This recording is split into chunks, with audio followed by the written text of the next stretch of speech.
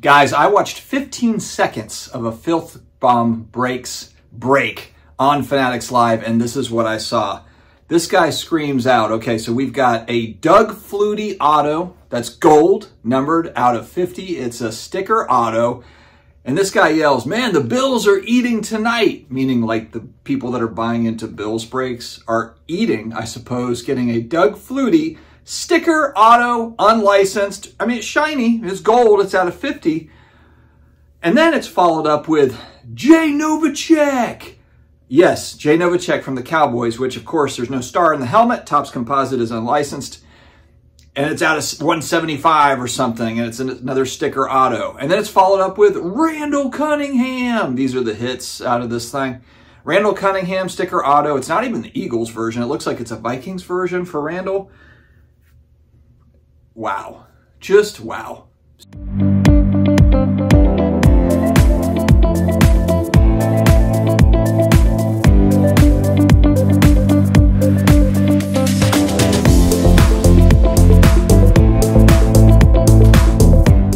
What's going on, sports card hobby family? We are back again. It is Friday. It's Friday. We made it. I am heading out to Seattle. We've got Metallica. My brother and I are going to go and watch Metallica on Sunday night. I'm excited. I've seen them twice before, but it's been 17 years since I saw them last, so it has been a while. Can they still jam out as these old guys? How do you stay grounded? How do you do it? Well, I've got a wife that kicks my first of all, kids that tell it like it is, you know. We will have to see. I think that it's going to be a pretty good show, though. I think it's going to be good, and I'm excited. It's in Seahawks Stadium, so we'll be the 12th man out there watching that concert. So good times ahead. Our Friday shout-outs, Wooten Sports Cards on What Night, the Singles Magician. Check him out. He sells out just about every week. 5-star reviews, 13 up to maybe 14,000 followers at this point. Popular for a reason. Make sure to check out Wooten Sports Cards on Whatnot. Card Capsule. You want supplies. You want quality supplies. You don't want to pay a fortune for it. You want cases that are great. And you want 10% off because, frankly, you deserve 10% off. So use Sports Card Dad promo code to get 10% off your Card Capsule order. You've got a collection and you're like, I don't know what it's worth. JustCollect.com. Easy appraisal form to figure out very quickly what is going on. They will take care of you over there at JustCollect.com. The break of the decade from Blez. Blez Breaks at Fanatics Fest. Man, they had the break of the decade. And it didn't go so great. I thought Ben did a great article on this with Collect.com. Actually, I had reached out to him because I needed to clarify something, but I think I know the answer because the other way would be just insane. And what it is basically $5,000 spots, 99 spots. So if you add that up, it's about $500,000. Well, the article references that all the products that were bought, this is a high-end break, this break of the decade. And granted, it was awesome. I mean, they had some really great products that they were breaking. All that product added up to about $500,000.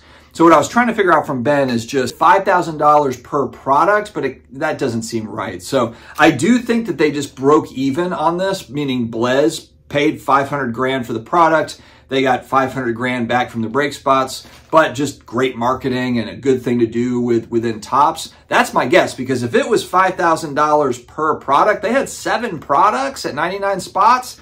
And that would be over $3 million. So they did really well on that break if that's how it went down. My assumption here, though, is that you paid the $5,000 for the 99 spots and you had a shot at all these different products, which let me explain what those were. And again, if I'm wrong on that, please let me know in the comments, because if not, then Blez had a really good night. It might have been a dud of a break, but Blez made some serious cash.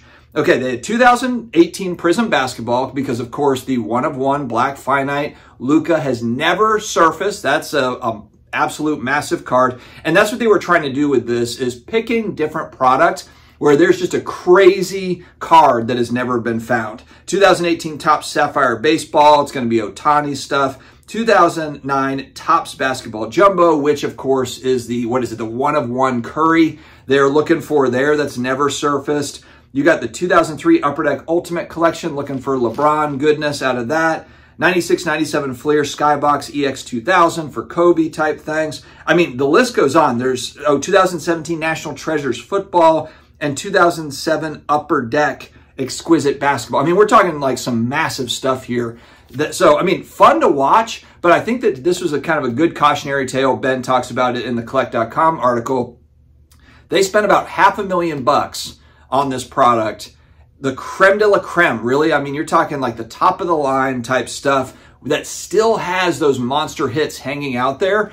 And Ben surmised that based on recent sales of what was pulled, if the cards grade high, so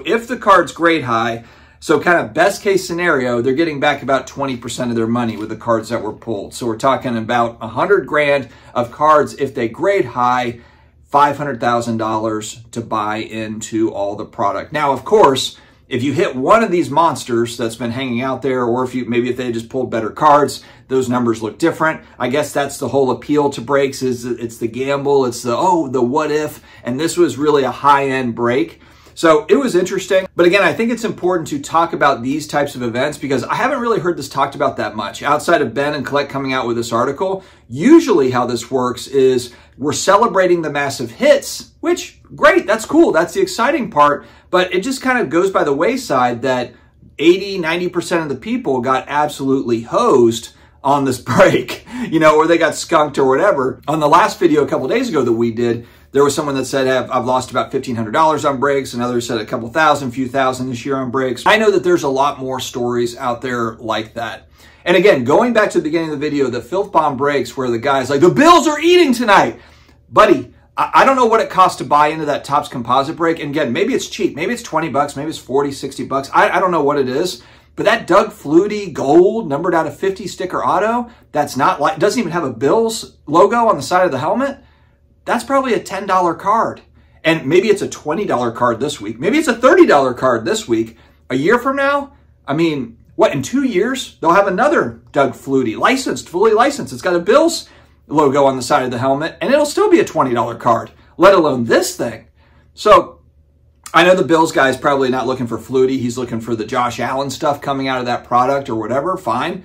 But again, that's why I don't watch a lot of the breaking content. I understand the excitement behind it, but it's the losing your mind over, the Jay Novacek auto that just popped through. That, to me, that's not a hit. That might be one of the two autographs that you got out of a box, but that is nothing to be celebrated. Where's the breaker that's just going to be like, damn, we got smoked tonight? And actually Blez here, Blez in this break, he was quoted at doing this break that said, man, this was brutal. Actually did say it. So I do know that there are breakers out there that will say that sort of stuff. And also just on the front end of breaks too, like, hey, guys, we know what we're getting into. These are long shots, kind of talking more about the risks associated. It's never like that though. Anytime I tune into these things, it's always like, who's ready to party? The Bills are eating tonight, pulling bullshit. I get it. You want to be exciting and entertaining, but how about we just throw a little bit of caution out there? They've already pulled this, that, or whatever big hit, but let's see if we can find this. I don't know. Find some sort of a balance with it. Because, man, there is, from what I see, there's just zero balance. And average Joe, just newbie coming into this thing, I swear, they're going to buy into that break, and they're going to be like, I just got an unlicensed Randall Cunningham. Actually, they won't even know it's unlicensed. They'll be like, I just got a Randall Cunningham autograph. And then they'll find out 3 weeks later that it's basically a $2 card. I mean, it's just different times. And the reason why I make this sort of video is because there's a lot of new people still coming into this thing that are still trying to learn what is what after haven't been in it for 20, 30 years and don't realize we got this whole new gamification. We got this game that we're playing now, this carnival game to open packs of cards. And it does feel like when you watch, Sports Card Radio is talking about all the hits coming out, whether that be CC2 or Blez for this new 2024 Topps Chrome basketball stuff. Now, granted, these guys are opening up a ton of product, so the idea that they're not going to pull Wimbies, of course, we're going to see Wimbies pulled all over the place, which also tells me, how many Wimby autos are in this product? I'm talking about the unnumbered ones. I know they've got numbered ones. I think Blez pulled a red out of 5 that's got the alien inscription on it. Cool card.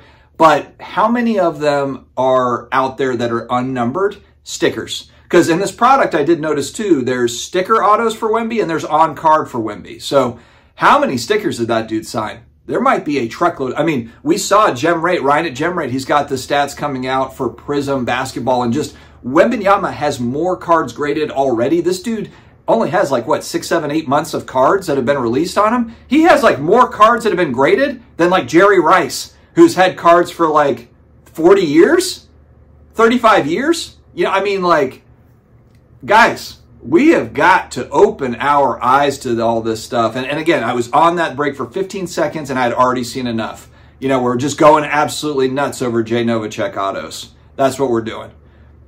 I don't know. So I know for hobby veterans, this is beating a dead horse. You already know all this and you already know kind of the game. I'm making this video for more or less for people coming in that might catch this and say like, hey, thanks for just kind of like speaking up on this, because I thought it was a little bit weird that we're celebrating an unlicensed Doug Flutie or Jay Novacek or a Randall Cunningham auto, for not even for the right team. I know he played for the Vikings, obviously, but Eagles fans love Randall Cunningham. Like, Randall Cunningham is synonymous with the Philadelphia Eagles, although Vikings fans probably love him too. That was like Randy Moss, Chris Carter time. Anyway, I'm getting off topic. Friends, have an amazing day ahead. Stay healthy, stay awesome.